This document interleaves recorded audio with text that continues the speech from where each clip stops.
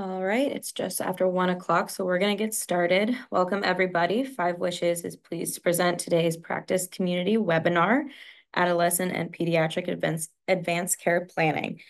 My name is Cora Safner. I'm the Executive Assistant at Aging with Dignity, and it's my pleasure to host and introduce today's webinar. This webinar is being recorded, so participant audio is muted.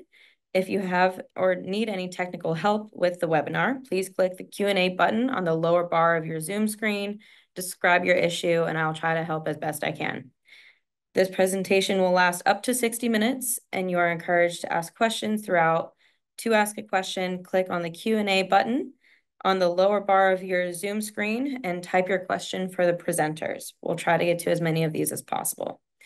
It is now my pleasure to introduce to you Joanne Eason, President of Five Wishes. Our practice community is really your community. It's based on a bunch of the feedback that we've received from clinicians and providers and all of us in the healthcare settings to make sure that we have resources available that assist you. And speaking of resources, we based a lot of your feedback on some of the new products we've just released this year, and there's 5 of them. So, and no, we don't always do things in 5, but we've updated our 5 Wishes digital experience by joining forces with our tech solution partners, MyDirective. It provides an enhanced user experience to assist in the completion of documentation and the ability to access them throughout the country. Additionally, 5 Wishes is now integrated into the MyDirectives platform, specifically for use with MyDirectives for clinicians. We also stood up our 5 Wishes certification program, one for facilitators and one for community presenters. This is a competency-based program for clinicians who have advanced care planning conversations with patients and for those whose role it is to spread the seeds of advanced care planning in their communities. As part of the certification program, we've developed 4 new online training modules housed at the Hospice Foundation of America's Learning Management System, and they come with CEUs for nurses and social workers. There are also tools for patient education. We've updated our instructional video that walks people through how to talk about and document their wishes using 5 Wishes. And for faith-based initiatives, specifically for Catholics, we've released Finishing Life Faithfully. It's a companion to 5 Wishes, and it helps individuals and their families understand end-of-life decisions based specifically on Catholic teachings. Today's topic, pediatric and adolescent ACP, is very dear to our hearts here at 5 Wishes, as we're the only organization that provides planning tools for these ages. Voicing My Choices and My Wishes. Voicing My Choices was developed through extensive research by the National Institutes for Health and by the great work of Dr. Lori Weiner, who is one of our panelists today. And My Wishes, our pediatric planning guide, was developed at Central DuPage Hospital in Illinois, now part of Northwestern Medicine. So with that transition, let's get started on today's 5 Wishes Practice Community webinar. It's my pleasure to introduce Kathleen Taylor, the 5 Wishes Healthcare Programs Director and today's moderator. Good morning, afternoon, or evening, wherever you are.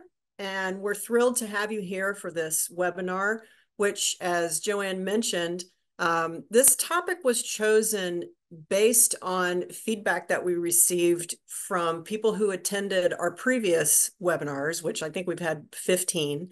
And often during those webinars, we would get questions in the Q&A about pediatric resources or resources for adolescents related to the topic that we've been talking about, particularly during our gamification episode of our webinars. So we thought people are asking so much about this, and people seem to be interested in either solidifying or starting programs for pediatric and adolescent populations. So let's just hit that nail on the head. And I'm pleased to say that we got the best of the best really for you today as panelists. So with that said, I'm going to go ahead and introduce our panelists, and you can start your cameras, panelists, so I can tell them who you are and they'll connect that face with a name. Devin Champa is a medical social worker and therapist who specializes in working with adolescents and young adults. She recently ran the Pediatric Oncology Adolescent and Young Adult program at Johns Hopkins, and she's currently finishing up her doctoral program at University of Pennsylvania, where her dissertation is focused on advanced care planning for emerging adults, so those people that are on the cusp of it, and young adults. And we're pleased to have you, Devin. Thanks so much for joining us. Dr. Lori Weiner is co-director of the Behavioral Science Core and head of the Psychosocial Support and Research Program at the Pediatric Oncology Branch of the National Cancer Institute. As both a clinician and a behavioral scientist, she's developed a clinical and research programs, and she's created innovative resources for children, adolescents, and young adults. And those resources are distributed worldwide and utilized widely by pediatric centers. Dr. Weiner proudly led the team that developed the first evidence-based psychosocial standards of care for children with cancer and their family members. And she's co-edited several textbooks and the storybook, The Gift of Gilbert's Feathers, which I can't wait to hear more about, to help children through the psychological and behavioral process of preparing for a natural end of life. Thank you so much, Lori. Thank you, Devin, for being with us. Let's just jump right in. I think maybe to get us started and help all of our attendees understand a little bit more about how you are experts and why you are experts, can you tell us a little bit about the most formative experiences for you in your pursuit of this field and in your work with these populations? What's been the most, what have been the biggest highlights in the areas where you learned the most about what you're doing? Why don't we start with you, Devin? Sure. Thank you so much, Kathleen. It is such an honor to be here, and especially an honor to talk about this topic, because it is, in my mind, it's one of the most important that we can do with this age group when they're facing something traumatic as a life-threatening illness. And it's really about choices. And that's what I focus on as a medical social worker that focuses on this population, is the choices and the options, and making sure that these kids and young adults, that they have a space to express what they want based on these choices, that they still have some agency, that they have agency right up until the end. That's the important part. And I think for me, one of the best things I've ever experienced, one of my best experiences with this, was the first time I really saw directly what a communication tool something like this is. And as I said, I focus on choices, and I always approached advanced care planning as something that as an expression of the patient's voices. And I didn't see it farther than that. And I was so wrong, because this is a communication tool, not just for the patients to express their wishes, but also for the caregivers and for medical providers. And I have some wonderful experiences where I saw firsthand, a parent saying, "Are you sure you want to talk about this?" And, the patient being like, yes, I'm okay to talk about it, but I didn't know you wanted to talk about it. And then the parent in turn is like, I didn't know you wanted to talk about it. And they had both been thinking, they both had so many questions, and they were thinking, they had so much worry and fear to bring it up to the other person. And here's this amazing tool that has a lot of questions made out for them. And through that, I was able to see so much conversation, so much expression and comfort kind of given between caregivers, especially with parents and their children or patients. And I think it couldn't be the same for medical providers, that medical providers are not necessarily trained in how to have advanced care planning discussions. And appropriately, they are focused on cures and, making someone feel better, and making sure that they have the appropriate treatments. And this sometimes can seem like it doesn't fall in line with that, but it is, again, such a great communication tool for that patient to know how to talk to the medical provider. And in turn, the medical provider being able to talk to, and able to find out more about what that patient really, really wants.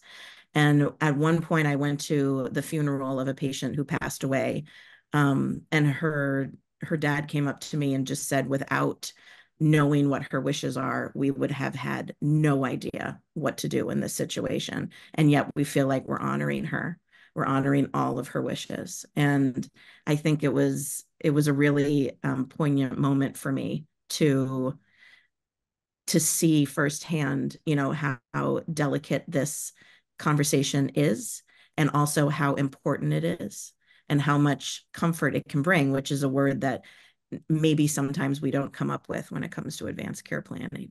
But it's a wonderful experience to be part of that. So for all you providers out there that are listening to this, being a part of these is not something to fear. It is something to reach for, in a way, because it's really special to help lead it.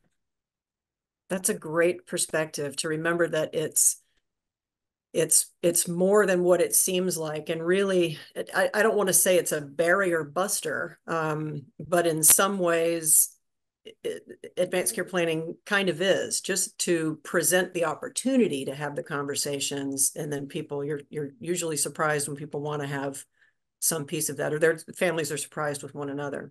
That's great. Thank you, Devin.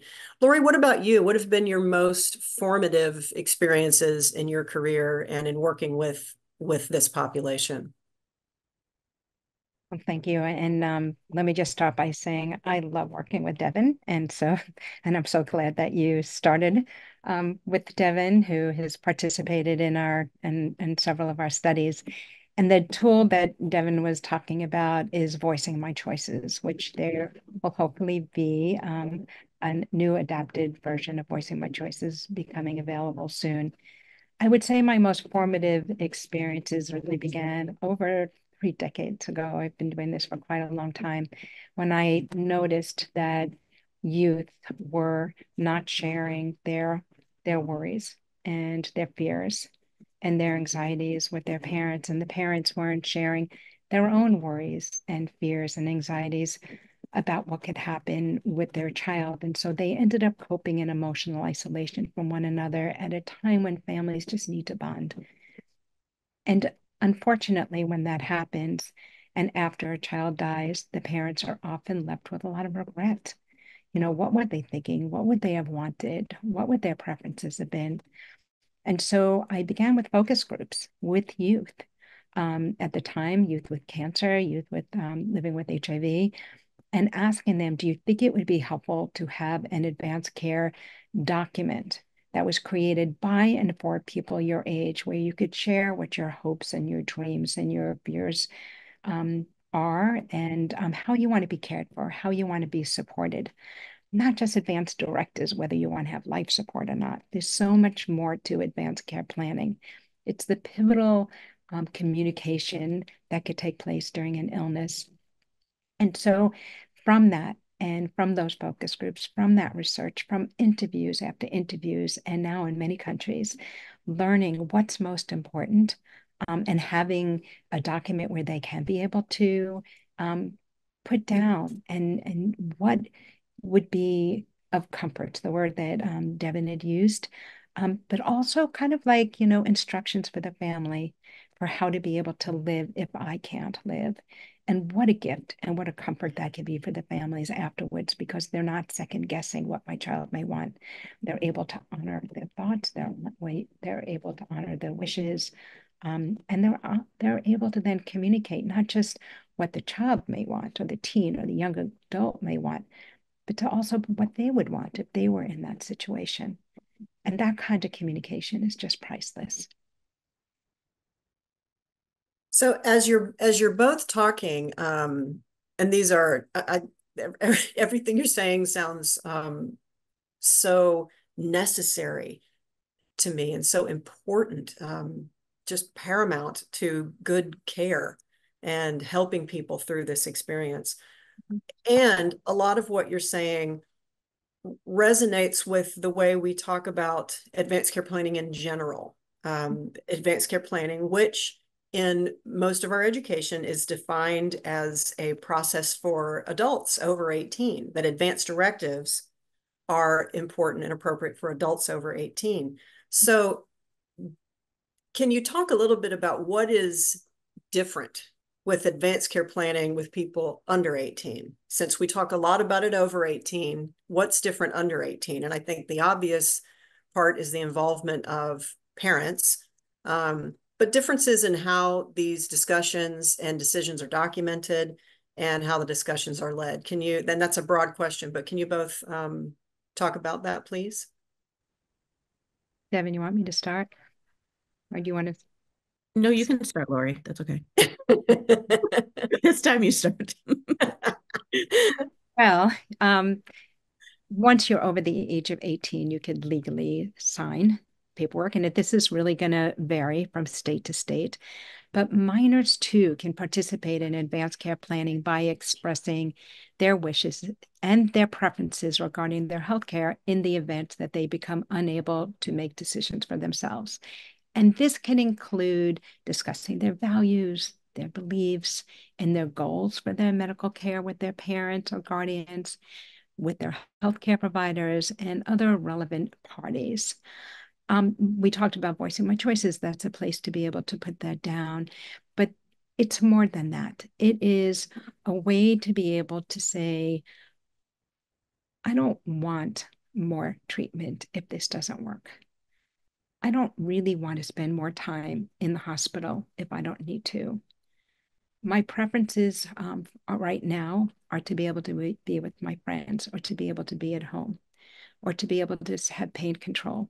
Or my preferences may be to do absolutely everything. I don't care how aggressive it may be, because if it gives me a chance to be able to live for another day or to try something new. It varies by person, it varies by development, and it varies by where they are in their treatment trajectory. It's a communication. Advanced care planning with youth is all about communication, as it is with adults. It's the cornerstone of care and quality of care and quality of life. What are they thinking? What are they feeling? What are they experiencing? What will bring them for that day joy? And being able to have those conversations and to be able to share those conversations, and being able to honor, to respect, and to be able to honor what their hopes and dreams are. It's just a privilege to be able to talk about that. And as many people on this webinar probably know, it's not always afforded to youth. It's expected the parents will be the ones in the room. They'll be the ones to be able to make the decisions. They don't often feel like they have permission to be able to speak up. So giving them the opportunity to be able to have in advance a way to be able to plan for their future, whatever that future may be, again, would be a gift that we all could be able to provide for them if and when they're ready. And sometimes we just need to pave that road because they're not ready to be able to talk about it now, but to know they can at a future time. To you, Devin. Thank you. Thanks, Lori. I think for me, in having spanned, I worked with mostly patients 15 and older. So I had an enormous amount of patients that were under 18, as well as patients that are over 18. And I personally did not experience much difference in how I approached it. Like, just like Lori said, I mean, it's when a child turns 18, of course, legally, then they're signing their own documents. They are their legal medical decision maker. But 5 seconds ago they were 17, and so it's not necessarily a magic time when all of a sudden their brain is developed and they know exactly what they want to do and they can do it on their own. It's not about that. And I think discounting kids that are under 18, not considering that they can make their own decisions or that they have wishes that they can express. I've worked with some kids that are 15 years old that are unbelievably mature when it comes to this topic and ready to talk about it. And I've worked with some young adults that are 25 that really need their hand held through the process. So I don't think it necessarily has to do with that age. Not approaching it with a patient who's under 18, I think would be a mistake, or at least that's what I experienced. Is, just going to their caregivers, just going to their parents. It takes out the most important voice in this entire thing. And it robs them a little bit of being able to have a conversation with their family. And it it obviously is about the patient, but it's also about giving some relief to the parents as well. Like I said before with my example, I experienced an enormous amount of situations where parents on both sides maybe didn't have that advanced care planning conversation with their child. And when their child was in need of them to speak, a need for their parents to speak for them, the parents were like, I don't know what to do. I don't know what to do. I wish that we had something that had the wishes of my child. Am I making the right decision? And then I've experienced the same kind of situations where it's like, oh, thank goodness we have, we had the conversation. I know exactly what they want. And to make a decision, sometimes a life or death decision about your child is nothing if not unbelievably difficult, and that's not even the right phrase for that. So giving the conversation, giving the space and the room for a conversation with the child and with the parents is going to help both sides. And that kid, however old they are, they have those years of life that they've already lived. They have wishes and they have dreams and they have desires and they have stuff. I think a lot of people forget that, it's not just someone that owns a house that might have something that they want to will to someone. These kids have pets, they have personal items, they want to have a conversation about who should take over, these things, who should be the one to care for their pets. And that's important. That's just as important as figuring out who's going to be the one to take over your house.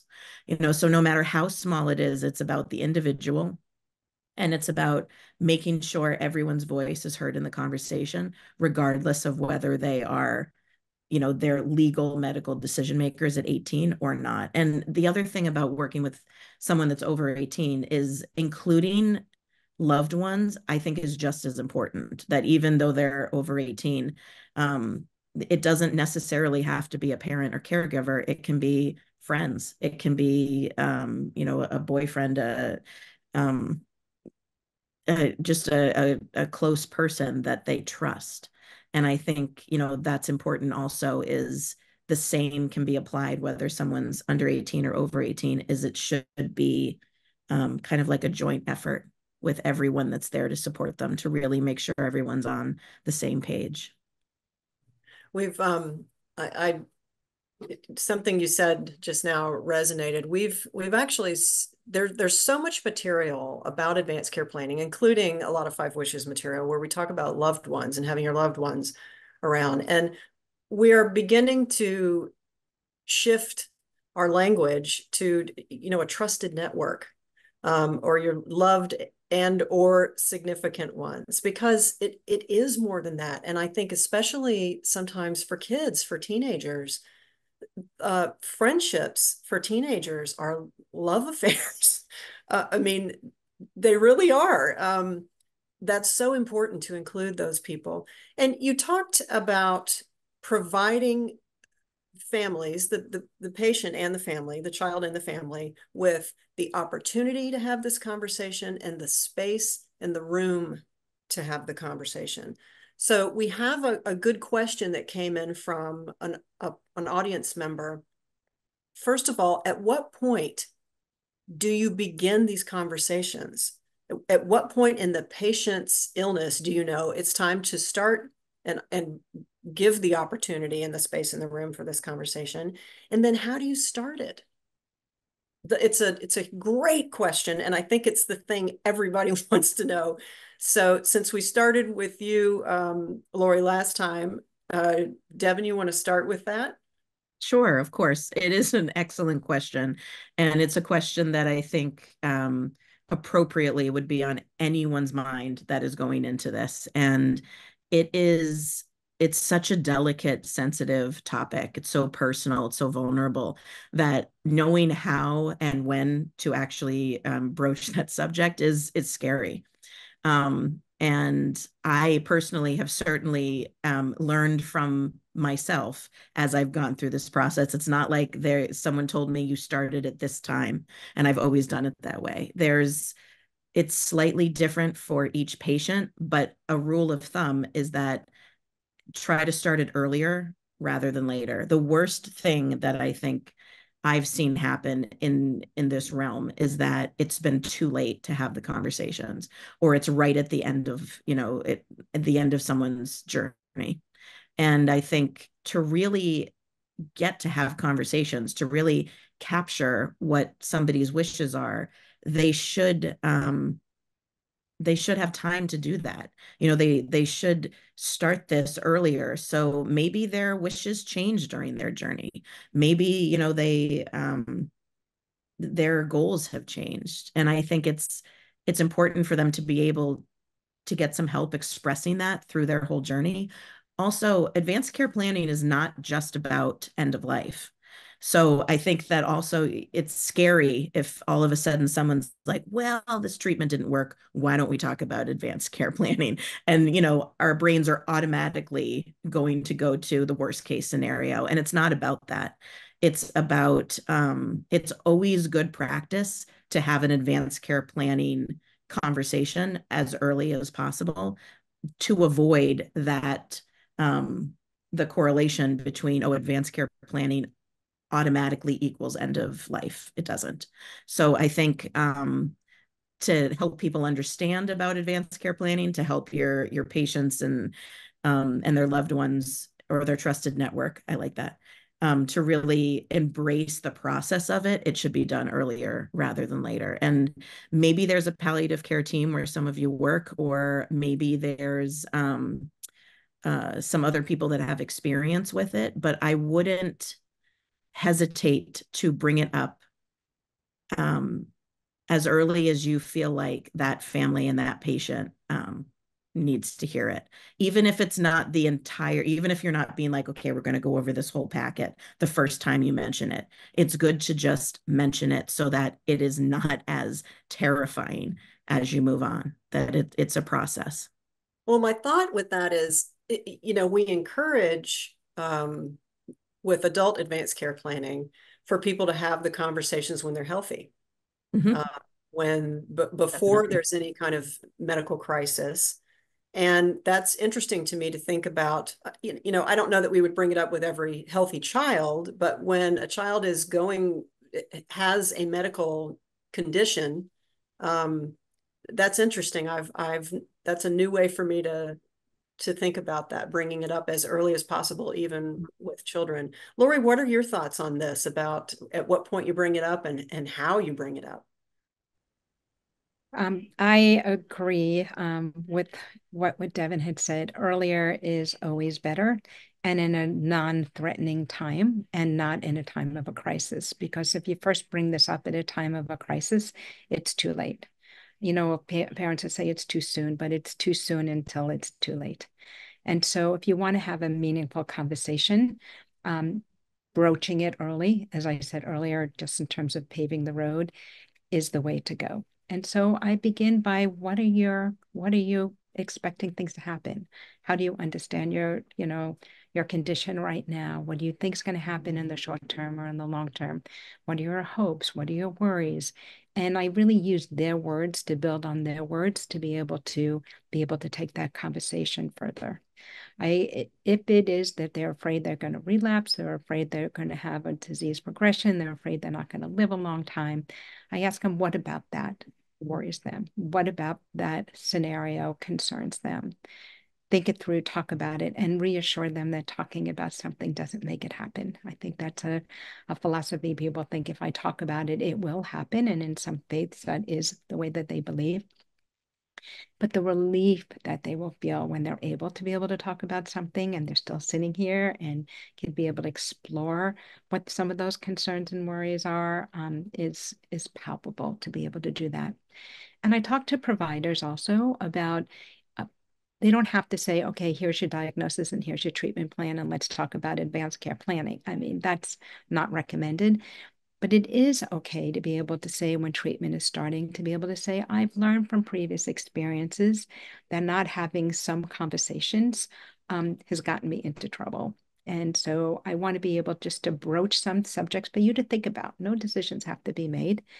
But is there anything I should know about things that are really important to you? Like some people say no blood products, or I never want to go to an ICU, or if I ever get really sick, I don't want this person to make decisions. I want that person to be able to make decisions, or I don't want to be in a hospital if I got really sick. Are there things that are really important to you that would be helpful for me to be able to know?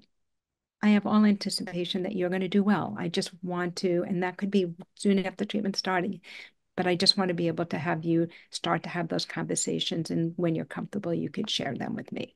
So you're again paving the road. And then if things aren't going well, you could say, do you remember when I had asked you about, we're not at a place where I'm really concerned, but it would be helpful for me to know, what are your thoughts about that? What are your preferences about this? So I could take the very best care of you, just like you would want to be able to take that kind of care of your loved one. And so I just build on that. And then I may introduce them, as Devin had mentioned, voicing my choices. I may say, there was a document that was created by and for people your age. Would you like to be able to see what that looks like? There may be some pages that really do resonate with you, or things that you've thought about as well. Voicing my choices was never meant to be handed out. People would just say to you, what are you handing me this death certificate or this death booklet about? It's a communication tool. It's a way just to be able to talk about things that are important to people their age. So And I'm glad you're talking about voicing my choices, because I think it would be helpful to folks on this webinar to talk. Well, I want to talk about a lot of resources, but I want to talk about two in particular, voicing my choices and my wishes, which are available, of course, through Five Wishes. And we've talked a little bit about those and the development of those. But what's the main difference between these tools, between voicing my choices? Who is that for and how is that used? And my wishes, and who is that really for and how is that used? I know the answer, but I'd love to hear your perspective on that as you have used it with these populations. And either one of you. I think Lori would be best to start with that because she's so familiar with it. So I think for my wishes is for a younger child, just to be able to talk about what their wishes are, and to be able to put down what their favorite things are and what's most important to them. Voicing my choices is, again, a communication tool that's looking in more depth than Five Wishes are, but what brings me comfort, how I want to be comforted, how I want to be supported, what I really want my family and friends to know. So for example, there's parts of that page where you could be able to talk about, if I haven't had a chance to be able to thank you for something that you've done that was really cool and wonderful, allow me to do that now. Or if I, got to a place where I accept your forgiveness, or I want you to be able to forgive me for something, they could be able to document that. Teens, and young adults are often more worried about their family member and friends than they are necessarily just about what's happening with them at that time. So it's a place where they can say, I really want you to get therapy, get support. I want you to live a life that brings joy to you and value to you. There's places in there that they could be able to share parts of, again, what is most important to them and their values with others, whoever that may be. And they're often really concerned about siblings, if they have siblings. And it's a place to be able to speak to them about that. Different than Five Wishes, there are different scenarios. There's a scenario if you think that if you would want to go to an ICU, if they needed to be able to have life support. There's a scenario if you are already in the ICU and you've already made that decision, that's what you want. but things aren't getting any better, whether you would want to be able to revisit those goals of care for you. There's parts about spirituality, because that may be very different. There may be a family that practices one faith, and the youth that practices that faith a little bit differently, or no faith at all, or they find meaning in a different way, and they could be able to share that, but also to be able to recommend that their family member gets the support that they need. There's a page that is talking about some of the stuff that Devin had mentioned, who I want to be able to have my belongings, who they want to go through their belongings if they don't survive.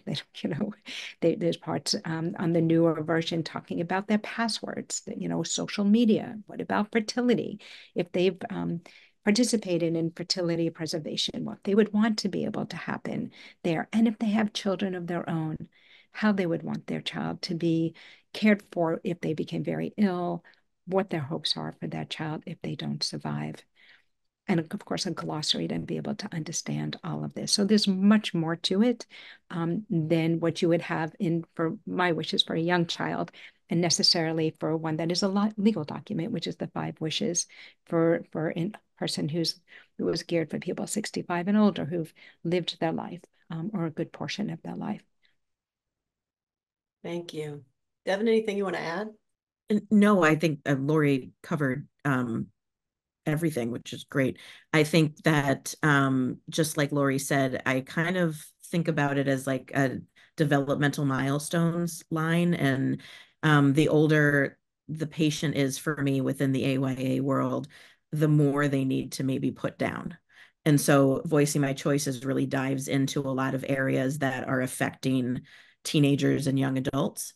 But my wishes is great for the younger generation that really doesn't doesn't have as much in their outside world. Maybe it's still very focused on them and their needs, and that's very appropriate for that age group. But as you get older, a lot of the thoughts that these patients are going to have, they're just going to like grow and grow and grow. So voicing my choices is a place to put that down, kind of as developmentally their world is getting a little bigger.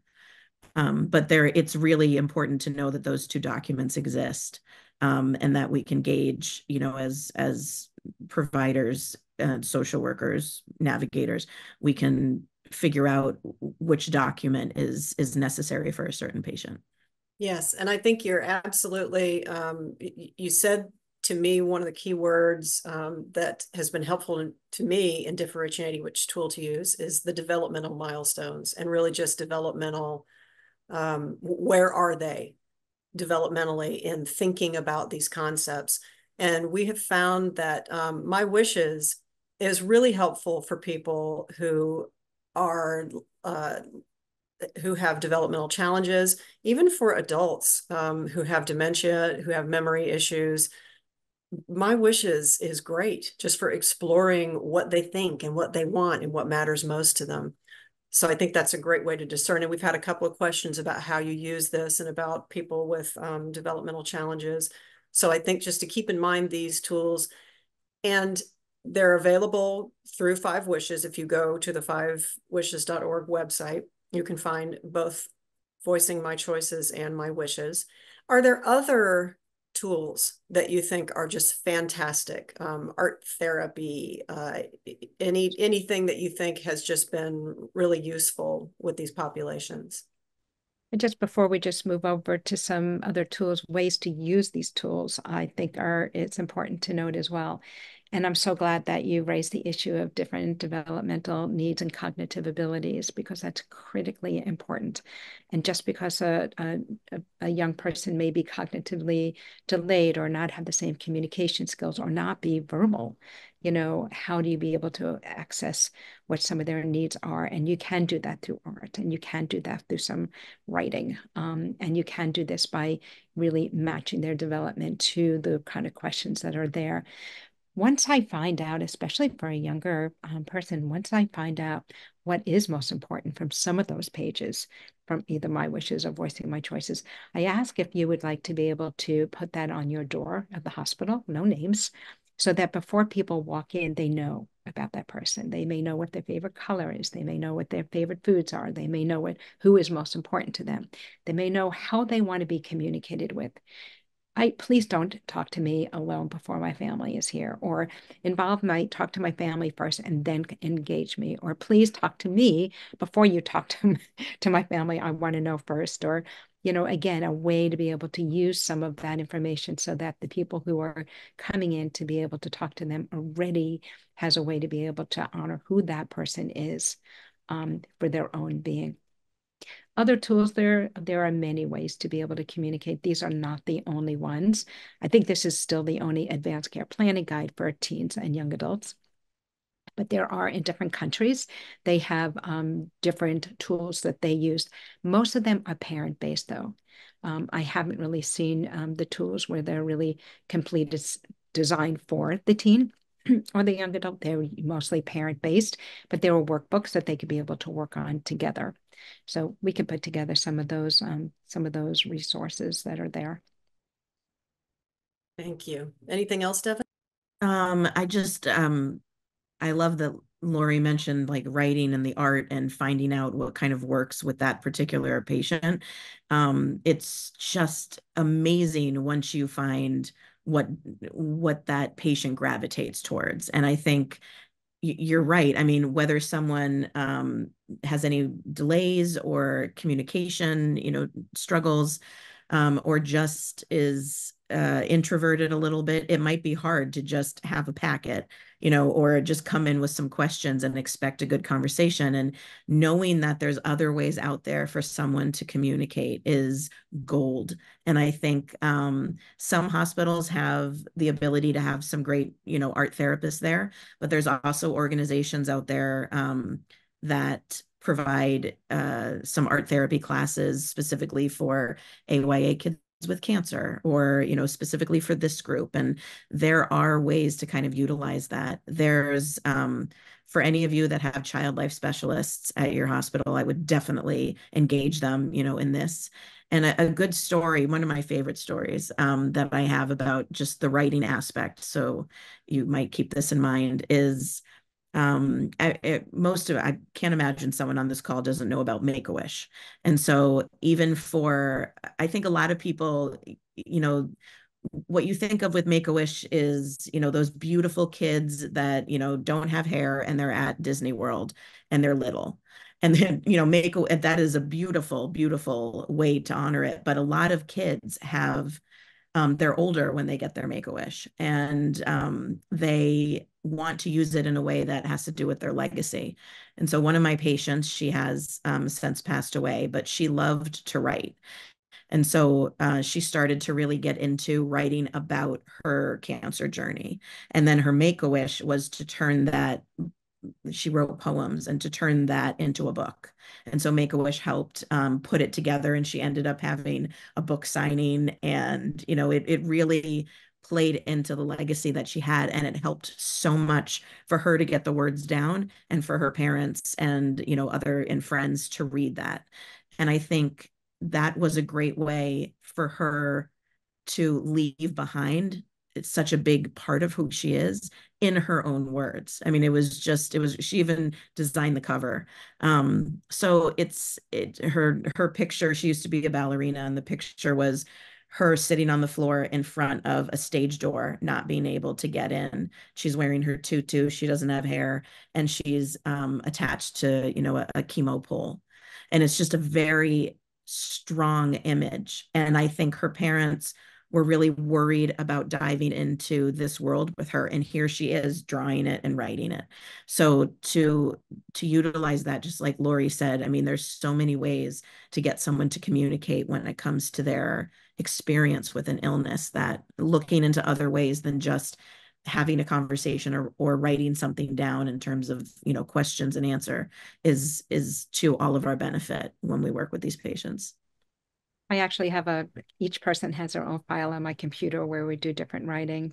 I mean, if you ask a child, like, how are you? They're going to say, fine. How are things going? Good. Like, when is this going to be over? But if you engage in really open-ended questions, like, tell me 3 things I often wonder about. I often wonder, what it would be like to have $1 million.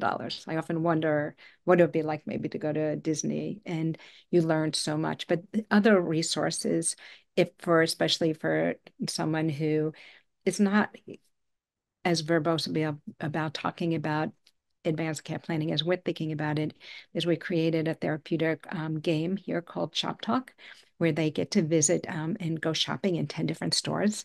And in each store, and it's all by themes. And so in each store, the person next to them picks up a card and reads it to them, and they could buy. And they buy by answering the question. And if they do buy, then they buy one of the 6 presents from that store and they put it in their shopping bag. And by the time they get around to all 10 stores, they could win, but you learn so much about that person that you're working with. And we use that individually. We do that in groups. We do that with families. There's a version for children, a version for siblings, and a version for children whose parents are ill. And we also created a workbook that's out there. All this is on our website if you're interested, called This Is My World. That's had many different iterations of the workbook, but it's also a gift for families because we have in there, from what I learned from a very precocious 11-year-old when I first started, called My Mock Will. And that's for young. And that 11-year-old said to me in one of our sessions and working on my computer, that would be a good idea to have a page called My Mock Will in this workbook that we were creating. And when I said why, she put her hands on her hips and she said, "You adults think you're the only ones who think about who they want to have their stuff?" And I said, "My mock will it is." And that became one of the most important pages of that workbook, but also led to the development of what we now know is more sophisticated advanced care planning. So I think that those are just some of the other resources that are ours. But again, there are others out there. Well, I was going to try not to say out of the mouths of babes, but now I have to. Do you ever have you done group work with kids? For some kids, their peers are so important, and there's a different kind of support that they get in working with peers who are going through a similar experience. And I'm wondering about group work around these conversations with kiddos. Have you done anything like that? Either of you? Both of us have. I think, one of some camp programs have bring a friend weekends, which I think is great because they were able to, they're worried about going by themselves and they're bringing a friend, and to do that. We've done different kinds of groups. We've done early, I'm really aging myself, with telephone support groups, and now they're all video support groups. If you say the word support group, most teens are just like, please no, don't send me to that. But one of the most effective programs that we have had is photo voice groups, and they're short term. And so we're doing this with people undergoing transplant here in different phases of bone marrow transplant, and where they pick the themes and then they go with their cell phone and they take pictures to that theme and they bring it up into the next group and they show their pictures and everyone talks about their pictures, and then they talk about their life and other themes, and then they pick the theme for the next week and the next week, and we do that in 6 to 7 sessions. And then we put together something of like a montage at the end of their themes and their pictures that they picked. So it is very supportive. It is very therapeutic, but it's not called a support group. They're called photo voice, and people do them in different ways, but they're powerful and they're empowering and they're supportive. And I think people learn a lot on different coping skills that way. Oh, I love that story, Lori. And just groups in general, you're so right that support group, mostly no one's going to come if I call it a support group. But I have found that, especially with the AYA group, which technically the age goes from 15 to 39, that I have an enormous amount of younger AYA kids that go to any kind of group, and they're with people that are 15 years older than them in a completely different space in life. And it's really hard sometimes, especially if you are kind of on that cusp of still being a teenager, but you're an adult, and you're just trying to figure that out, how to find people that are going through similar things as you, and how to actually connect with someone that is around your age and understands what you're going through. And one of the biggest, just to step back to developmental milestones, but one of the biggest that adolescents and young adults are going through is the formation of relationships, and they shouldn't be deprived of that just because they are, going through treatment for an illness. So if there's a way for us to bring that in, it's important. And so I found that some of the groups, I just try to narrow the parameters down a little bit. So like specifically for patients who identify as women and they're going off to college, how to, and then maybe they'll talk about how to explain to new people what they've been going through, and all these things. So the same thing can be said on advanced care planning is, someone that wants to talk about that might not want to go to just a general support group, because not everybody is talking about that, but a safe space where they can connect with someone who is their age. I've also found it's good to don't shy away from having virtual groups, because usually this is a population that is used to doing things online, used to texting, used to, not necessarily getting in the car and driving and being somewhere in person every single time. So however the group wants to meet, I kind of just gravitate towards that. And having a group that is all kind of facing the idea of legacy, or facing the idea of having to talk about something that, no one else in their population or their world is talking about. Mostly people at this age are thinking that they're invincible. They're thinking that, they're just focused on future. And here we have a totally different way of thinking. So not just having an adult there telling this, but getting support from their own peers, I think is so important for them. But I do understand, for those of you out there that have tried it and maybe it hasn't worked, it can be really difficult sometimes. If you have something in person, always have food. That's just my just say that. Yeah, no one's going to come without the food. That's right. That's definitely a rule for all convenings. You could also think about themes, so it's like a menu. So you could say we're going to have 12 weeks and come to the ones that you're interested in. So you may want to have on, sexual health, or on fertility, on peer relationships, or, cognitive issues, or it could be whatever, the theme may be. But you could have themes that we know that are really important to this age group. And so once they come to one, they may really enjoy the conversation and want to come back to others, or they can pick and choose. And so that's also a lot less threatening. And as we wrap up here, this has all been great, and I feel like we could go for another hour, but we only have 5 minutes. I'd like to close with both of you speaking to our audience who are wanting to either strengthen their pediatric or AYA program or build a new one. What do you think are the most important components, resources, staff to have? Like, what would your advice be for people who really want to kind of hit a new bar, or who are looking to start out? I'm happy to get started if you want, Devin, because we've done that just in terms of getting started. And that is, know your program and your audience. And I always suggest starting with a needs assessment to determine the specific needs and preferences of the pediatric and adolescent patients. And you could ask, what services would you want? What information would be helpful for you to be able to have? How would you want to get that information? And then to think about developing some guidelines and or protocols for advanced care planning that are tailored to the unique needs of the younger patients. And so it could be something that is a time point, like a trigger, for example. So if a person is going to be going into a bone marrow transplant, for example, this is what we do with everyone, having a systematic approach. Not, I'm doing this for Johnny, but I'm not doing this for Sally, because I don't know how Sally's going to feel about this. So it's something, a systematic way that everyone has a buy-in for certain time points to have some of these conversations. And then as Devin had started educating the healthcare providers about the importance of these issues, how to have these conversations, practice sessions.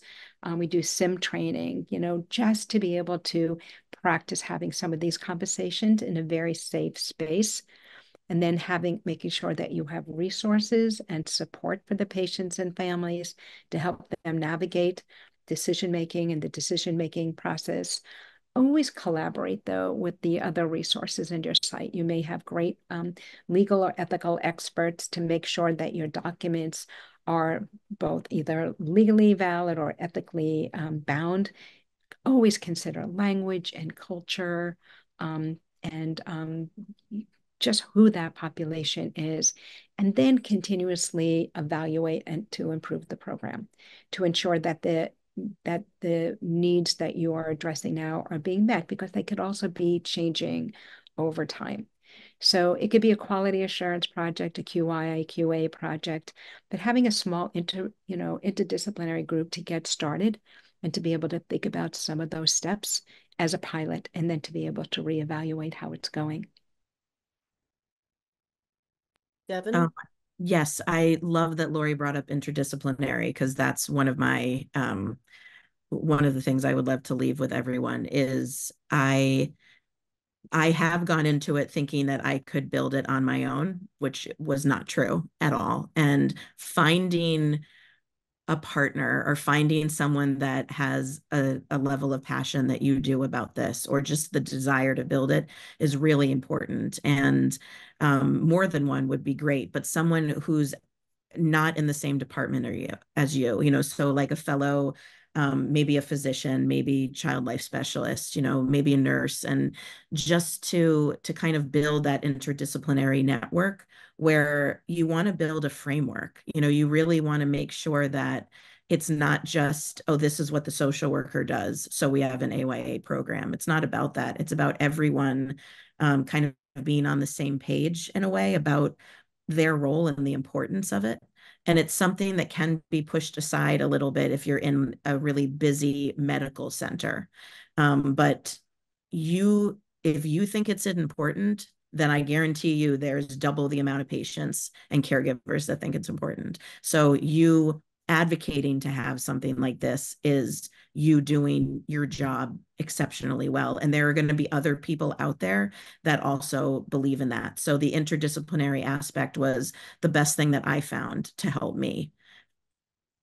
And that interdisciplinary shouldn't only be professionals. If you have Mm-hmm. a way themselves, or more than one, or a parent caregiver who could participate in the planning, all the better for making sure that it really is meeting the needs of the patient population.